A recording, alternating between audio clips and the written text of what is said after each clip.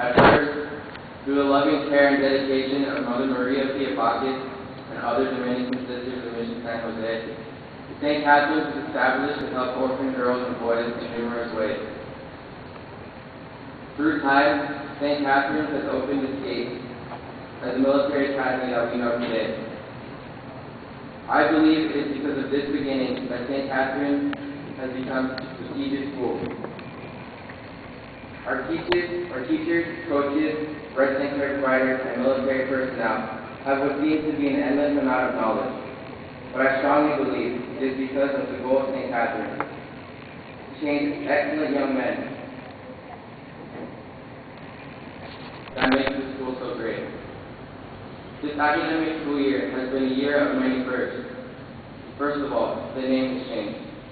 This year, St. Catherine's took on its new title, St. Catherine's Academy, a Catholic school with a